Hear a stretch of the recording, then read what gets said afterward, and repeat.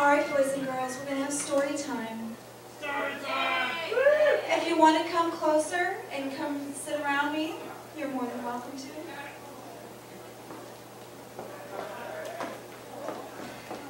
And this story is going to be in Carol Queen's book, 5 Minute Erotica. Number two. 5 Minute Erotica, number 2. And yes, I had a Pirate Cat radio show today. And it was all dedicated to Paul Rubens Day. Woo! Yeah! And the sponsor for the show is Red Netted Porn. Woo! To help promote King Quee's brand new episode. And this one's called Charmer. It starts to rain. Large hot drops cling to me, and steam starts rising from the street, and I breathe it in. Lifting my face to the sky, I smooth back my hair where the drops have fallen. It's crowded at the bus stop, and the air is filled with various smells of perspiration and perfume.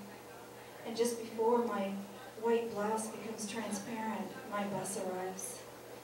And I find a seat in the back on a bench, and there are already 3 people there, and I squeeze into a bare spot.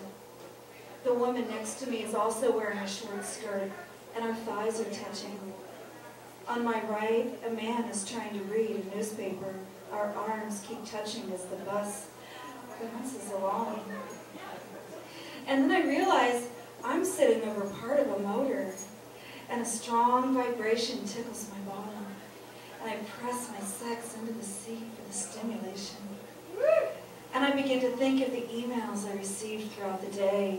I kept up a conversation with my cyber lover, each message growing in intensity. And the webcam shots of his hard-on fill my mind. And I rub my thighs together, doing my kegels, squeezing the muscles of my pussy, heightening my arousal, keeping myself turned on all day. And by afternoon, I had to leave my desk, and I found an abandoned office. The chair at the desk reclined, and the windows looked out onto the street. I sat there with my skirt hiked, staring at the people, thinking with my cyber lover, oh, it was wet, and it didn't take me long to come when I noticed that there was a man across the street in another building. He was watching me, and he looked at my face and the motion of my arms.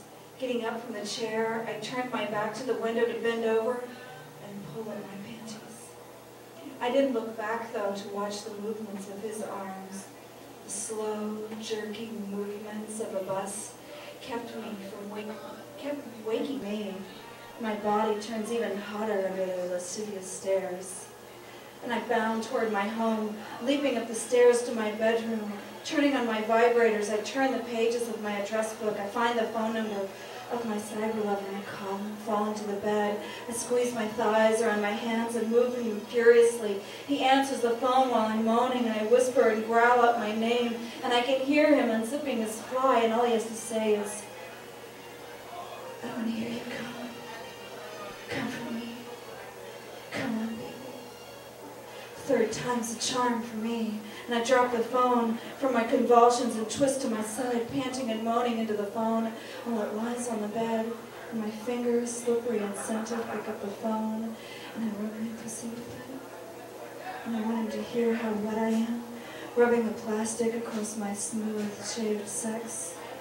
And I begin to talk to him again, licking my sex from the phone, and I say, come on, baby, I want to hear you come. Come for me. Third time's a charm again.